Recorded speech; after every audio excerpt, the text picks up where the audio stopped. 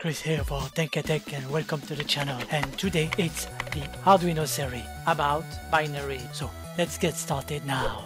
Note that this is just an introduction to binary, as there is much more than just simply binaries. We need something to compare to understand what binary are and how they work. And most of us knows the base of 10. Let's start by the basics, which is the decimal. We always start with 0, then we had 1, it's 1. If we had 1, it's 2.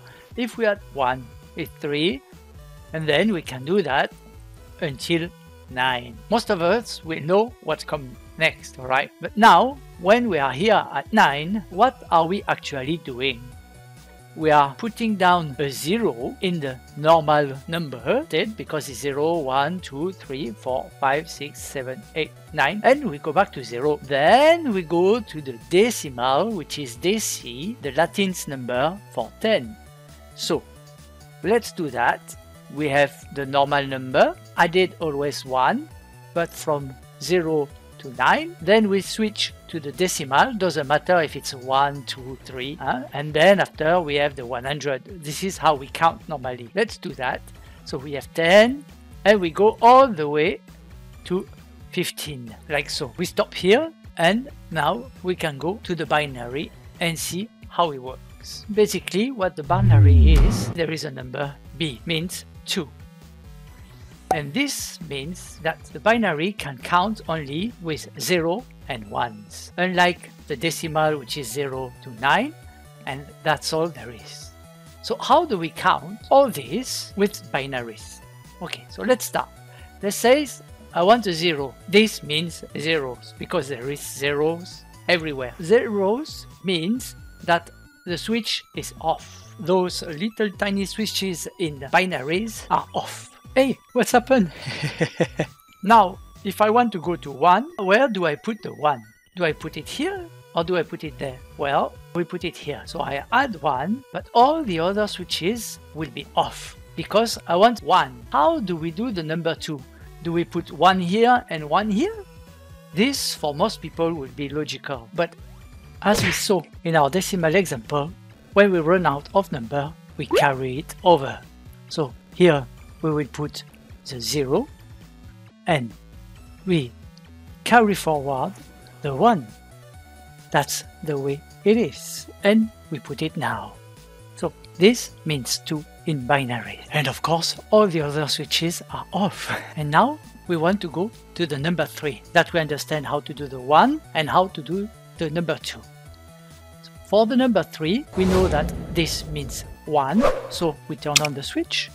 And we know that this is 2, so we turn on the switch also. That will be 3.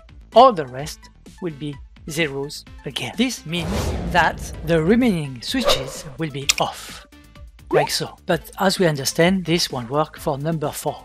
So let's go to this and explain to you how we will do the number 4. Basically, this is to explain to you how the carry forward works. Let me simplify this and understand that we want to go for number 3, add 1 to go to 4, alright? So to make it simpler, I will just minimize this and remove the extras. So this is what we want to do, and we want to add 1. So how do we do that? Do we do 1 plus 1? Of course we do not. If you remember, it's a carry forward method, which means that 1 plus 1 in binary, it's 0. So let's put the 0 here and carry forward the 1. So 1 plus 1 is equal again at 0. We put the 0 there. We carry forward the 1 and 1 plus 0, it's equal 1. 0 plus 0, of course, it's equal at 0, which means that after 0, 0, 1, 1, which is 3, we get 4 by the mean of 0, 1, 0, 0 in binary. So let's put it in the grid now. As we established just now, let's put the number 4 into the binary grid. We start by the right side. Now, as you understand, 1 plus 1 is equal to 0. Carry forward. Moving to the left now, 1 plus 1 equals 0. 1 plus 0 equals 1. And 0 plus 0 equals 0. There we are. Now we can proceed with the number 5.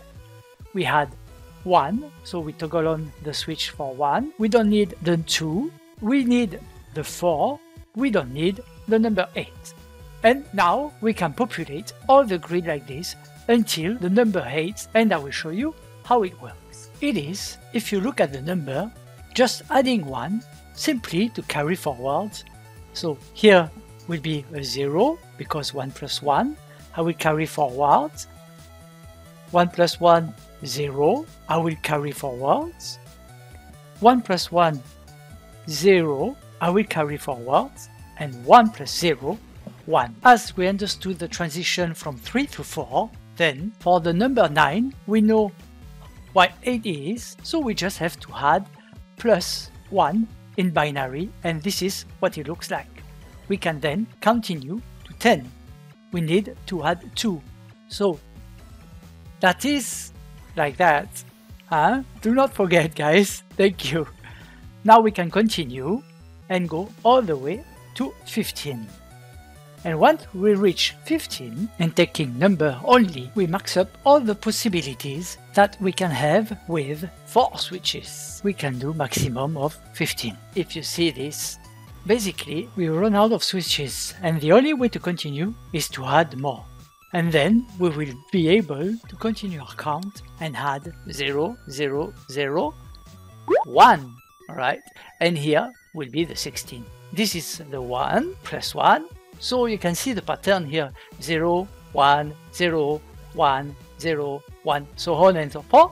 For the second, this is in the next column, plus 2 is 0, 0, 1, 1, 0, 0, 1, 1, so on and so forth. You will understand that it's 4 times 0, 4 times 1s, and 8 times 0s, 8 times 1s. And as we go on with the 16 bits, it will be the same.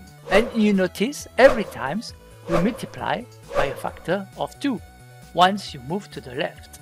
And this is because there is only 2 switches. You understand how it works? That's the basic of binaries. Now we know how to compare decimals to binaries. Let's do the opposite, convert the binary to decimals. So how do we do that? Basically, we know now to convert to the binaries, what denominator are we going to use? Do we divide it? Do we multiply? Do we add it? Do we subtract it? Let's go to it and I'll show you. We start with a 0 and we add another 0. This is how it works. But of course, 0 plus 0 plus 0 plus 0 is 0. Now, let's go and add all the pluses and we start to do 0, 0, 0, and 1, simply because 1 times 1 is equal 1. Now, if we want to find the number 2, 1 times 1, we know it's equal as 1. 2 times 1, it's equal at 2. It should be like this. Do you think it will be? Let's find out. Let's add them in the grid and see how it works. 1 times 8 is 8, so it's 0. 1 times 4 is 4, so it's not this one. 1 times 2, it's 2, so it's correct. And yes, you guessed correctly. So now we go quickly and we notice that when we reach the number 8, we go to this. Alright, it's very simple, you can see. So now we understand how it works. Let me populate everything and we know how to go from decimal to binary and from binary to decimal, which this one should not be decimal to binary. It should be binary to decimal. You get my drift. I will change that. Yes. However, I do hope that you like this video. If you want to know more about the binary, simply leave a comment down below. I will be happy to do a follow-up video on that. But as for now, that is it for today. And just to let you know, I started a Patreon and this video can be found there, but with a twist. And again, if you enjoy it, you know what to do. You can do your YouTube things, like if you want to. Subscribe, you may as well. Or you can also press the bell icon if you want to be notified every time I post a new video. However, if you do not like this video, simply leave a comment down below and tell me why it's so. I will try to improve for you guys. Stay safe and bye now!